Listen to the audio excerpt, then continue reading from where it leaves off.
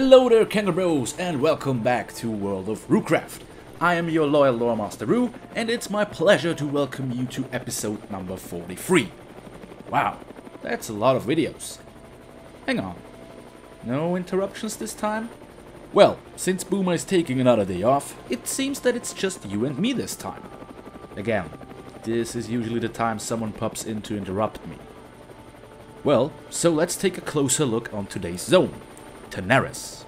Unlike our last couple of videos, I'm able to give you a little bit more backstory today. The desert known today as the Tanaris Desert was once a giant jungle and part of the Gurubashi Empire.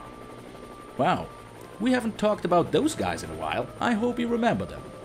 The lush and green landscape quickly changed after the Great Sundering, and a small tribe of trolls, called the Faraki, settled down there, and over time they transformed into the so-called Sand Trolls. But wait, there's more to talk about. The bronze dragonflight, the host of the timekeeper Notsdormu, has its ancestral home in the Caverns of Time in Tanaris. We will talk more about the Caverns of Time once we reach its dungeon diary entry.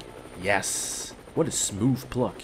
What I can tell you now is that Notsdormu's child, Anachronos, discovered the evil Sylphid bug race in Tanaris, and his discovery eventually led to the War of Shifting Sands.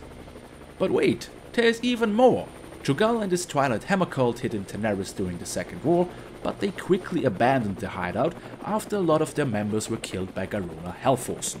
And even that isn't all. The Steamweedle cartel built its capital, Gadgetzan, in the desert and used its proximity to the ocean to build the Steamweedle port.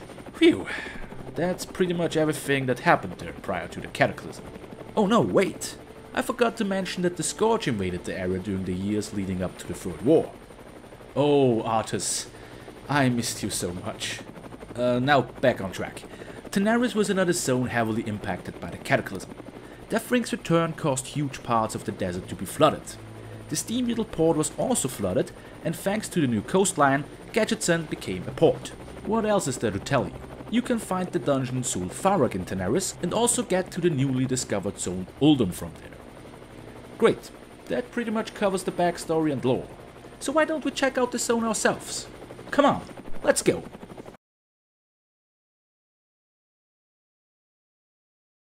Our first stop is going to be the earlier mentioned Goblin town of Gadgetzan. Goblin town, eh? That means we're about to do some crazy stuff again. At least I hope so. Our green friends tell us that they want to establish Gadgetzan as a big trading hub, but there is one problem. The South Sea pirates are blocking off the port. You know what that means? We have to deal with them. Not only do we get to bomb them from an air balloon, we also head to the headquarters, the Lost Rigger Cove. And what's the best way to get rid of pirates? Burn down the houses, steal their treasure, and kill their captain. And since we're already there, why don't we steal the gold teeth fillings from their corpses? Okay, that may be a little bit too dark. Let's not do that. We are also asked to help out collecting some animal parts with this neat little butcher bot. He's a quirky little fella, and I just wanted to mention him. That's all. We eventually end up at the Sand Sower Watch, where we meet the Sand Fury trader Matsuoka. He wants to help us find the legendary sword Sul-Frazi, a great sword compiled of the swords Sang-Frazi and Jang-Frazi. Well, that's awfully nice of him. All we need to do is to get him fists full of troll blood. Yummy! A vision had by Matsuoka points us into the direction of the air elemental Sakaru, and defeating him rewards us with Sang-Frazi. That's a lot of names I'm too stupid to pronounce right. Now, we are only one step away from putting Sul-Frazi back together. Matsuoka sends us to a lonely waterhole to retrieve Jang-Frazi. But it turns out that Matsuoka had Jang-Frazi all along and already restored Sul-Frazi. That's the second time I've been betrayed by a troll. I should really stop trusting these guys. Even though Matsuoka is trying to kill us, we are successful in fighting him off, and he flees back to Sul-Farak. Well, all that work was basically for nothing. So let's do something with more impact. Let's check out the Bootlegger Outpost. This camp is close to the Gaping Chasm, the home turf of a swarm of Sylphids. So guess who we are going to fight next? We warm up by killing some of those buggers and rescue a group of not so successful bug hunters. To deal with the Sylphids for good, we come up with a genius plan. We catch one of the bugs and mind control it to sniff out the Sylphid's hive and blow it to pieces. Oh, I'm sure Boomer would have loved this. Up to this point, all the quests we did were the same for the Horde and the Alliance, but I wouldn't be mentioning this if this wasn't going to change. For the time being, our Alliance friend is heading to the Land's End Beach. Remember how the goblins fled Kazan after Deathwing caused the giant volcano there to erupt? Well, we find a shipwrecked vessel from that escape, including a group of crazed goblin survivors.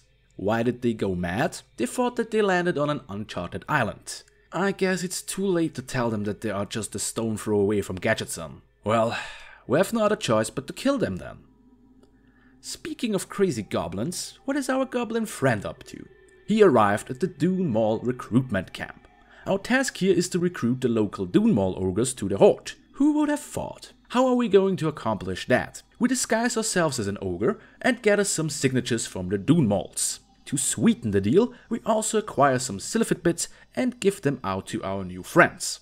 And last but not least, we can check out the South Moon ruins, this time with both our characters again. We have to investigate the ruins to find hieroglyphs and to fight back the rival archaeologists from the opposing faction. This leads us to a mysterious chamber and an even more mysterious chest. We fight against the chest's guardian and receive a tablet in return. This mysterious tablet appears to be linked to the Titans, but the game leaves us on a cliffhanger. I know, I'm as disappointed as you are, even more so since this is all we can do in Tanaris. No, wait, I forgot something again. If you want to prove your battle prowess, you can check out the Thunderdome in Gadgetzan. Not only do you get to fight a giant and a ridiculous huge troll, you also get to fight a giant scorpion monster. Man, that's a lot of giants.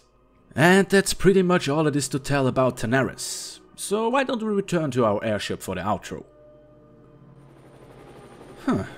It was kinda weird doing the whole video by myself. Reminded me of the old days. But I'm pretty sure Boomer is going to be back next week. He will join us in our next adventure in Silphus. Like always, thank you guys so much for watching. If you enjoyed this review, let me know by hitting the like button or leaving a comment. Damn, I haven't used that outro in a while. Sorry, old habits. Captain Lunk, set course for Silphus.